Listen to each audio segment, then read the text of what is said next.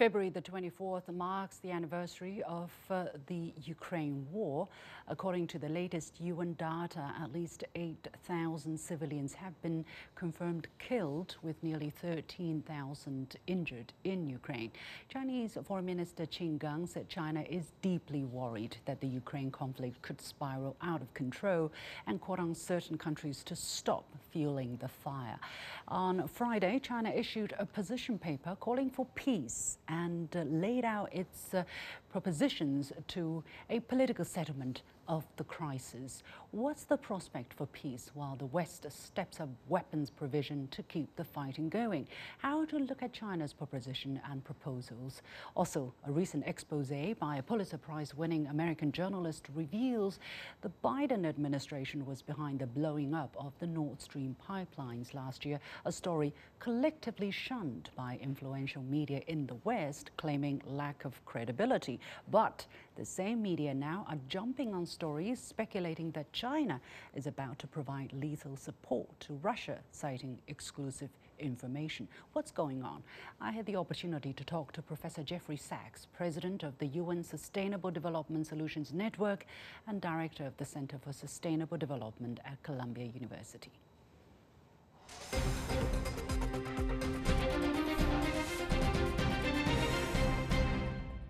What is the significance of the Chinese vision for how to achieve global security on such a juncture? What China has been saying about the Ukraine war and this new document and new security initiative are extremely important. China recognized from the very start that there were true security interests on both sides, Ukraine and Russia, that need to be observed in order for this war to end, and that they can be observed, that they should be reflected and respected through dialogue and negotiation, and that continued war and escalation was dangerous, devastating for Ukraine, and unnecessary. The principles that China has put forward, in my mind, are correct. China understood that this was a war that has underlying political provocations. In my opinion, the U.S. intention to enlarge its military alliance, NATO, to Ukraine and to Georgia, crossed an essential Russian red line, and in my view, an understandable Russian red line. The United States participated in the overthrow of a duly elected constitutional president of Ukraine in February 2014. We're actually not at the first anniversary of this war, we're at the 9th anniversary of this war, because the war started with the overthrow of Viktor Yanukovych, and then fighting broke out. Russia also then took Crimea. The fighting in the Donbass broke out. NATO, especially the United States, sent massive amounts of armaments to Ukraine. And so we're in the 9th year of escalation. And what China has been very clear about, I must say, all through this, and China has had good relations with Ukraine and good relations with Russia. It's not on one side or another. It has said that there is underlying politics and that the security interests of both sides need to be respected.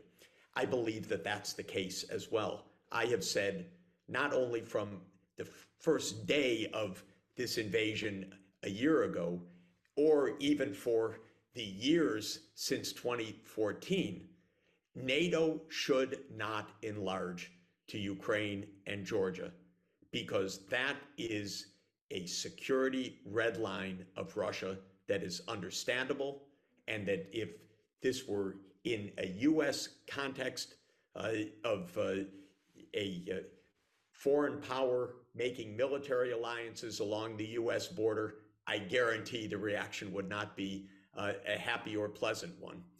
And so we should have prudence, wisdom, judgment, common sense to back off from war. But instead we don't. We just have total finger pointing, no dialogue at all, Biden has not picked up the phone to speak with Putin since the war started.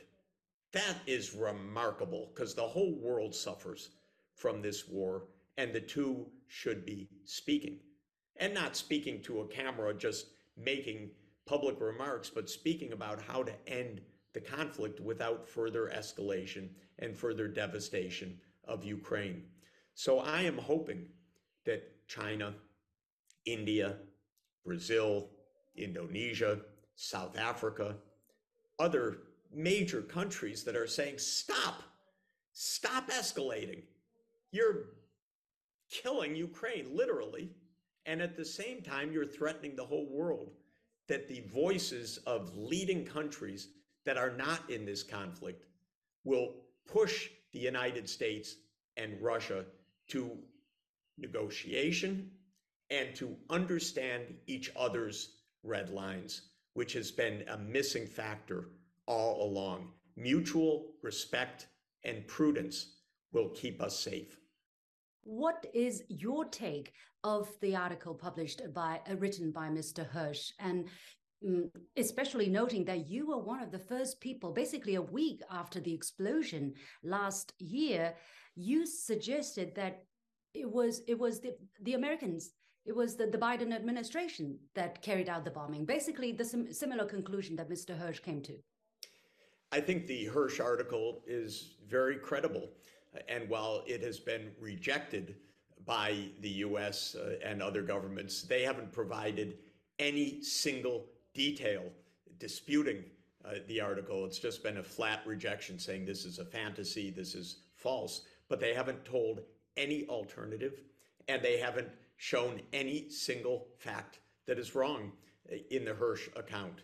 So for the moment, I think Seymore Hersh has not only a lot of credibility of a lifetime of investigative reporting, but has a credibility that comes from the fact that his points have not been refuted, and I must say they make a lot of sense.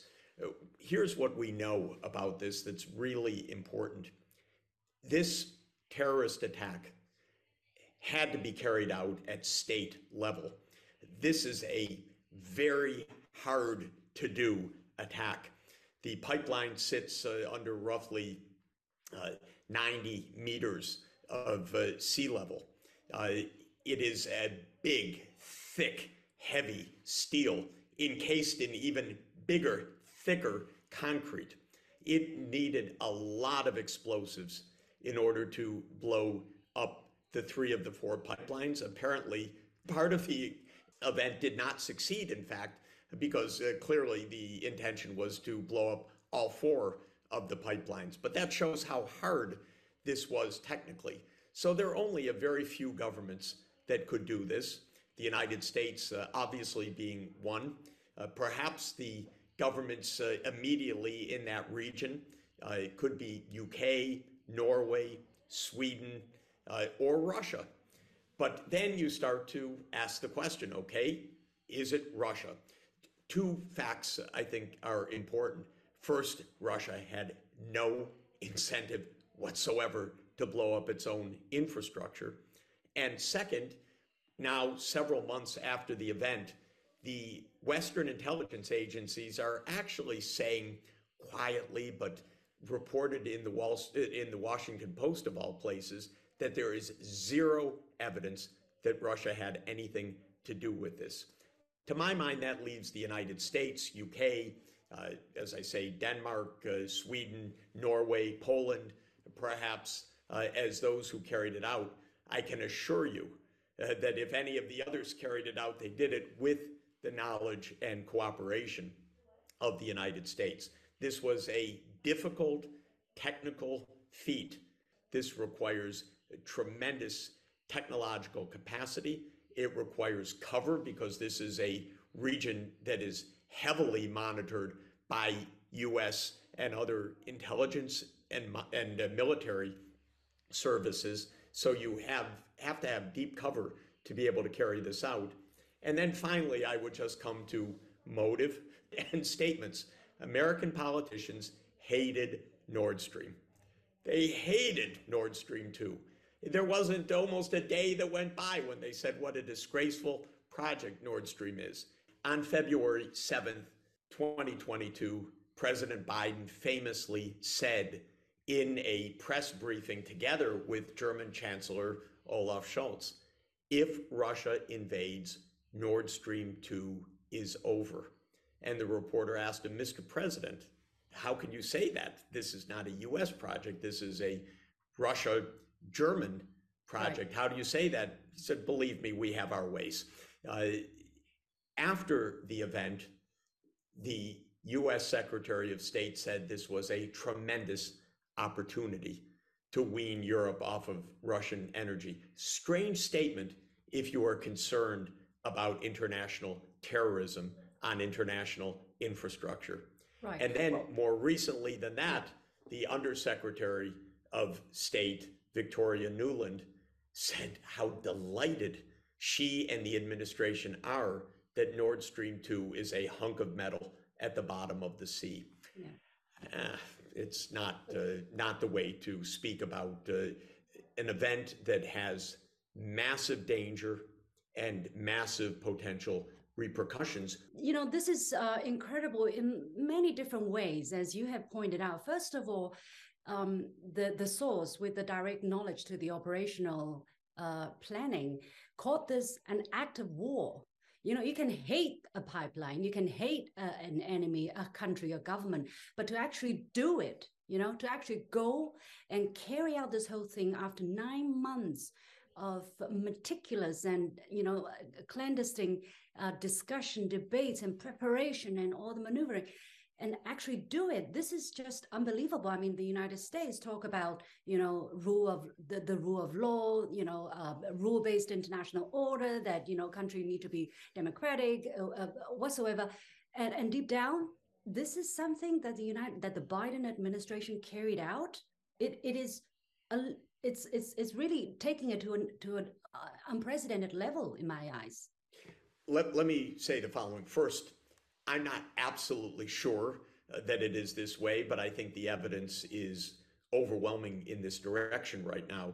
What I'm really advocating is that the UN Security Council investigate this as a very high priority, because there's another extraordinarily weird part of this story, which is that Sweden investigated what happened, sent divers down, and then declared that they would not share the information with anybody, not with their own public, not with their parliament, not with their neighbors, Germany and Denmark, not with the UN Security Council.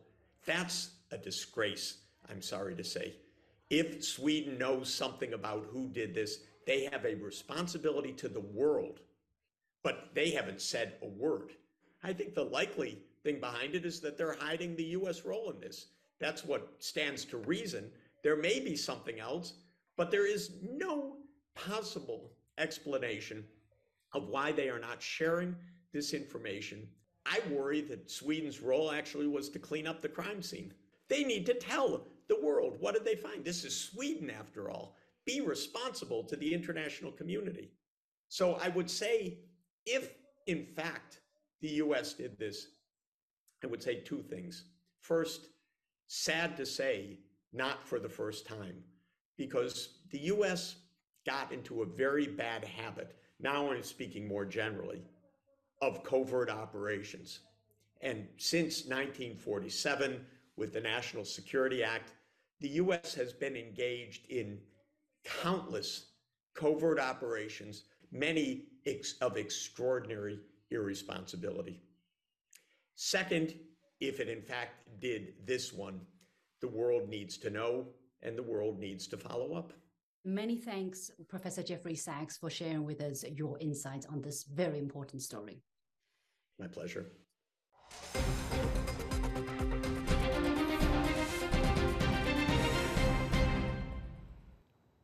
My one-on-one interview with Professor Jeffrey Sachs, President of the UN Sustainable Development Solutions Network and Director of the Center for Sustainable Development at Columbia University. When we come back after a short break, as the Ukraine war enters its second year, there's a heating up narrative that China is on the brink of supplying weapons to Russia. Is there a campaign in the media to use the war to implicate China? Stay with us.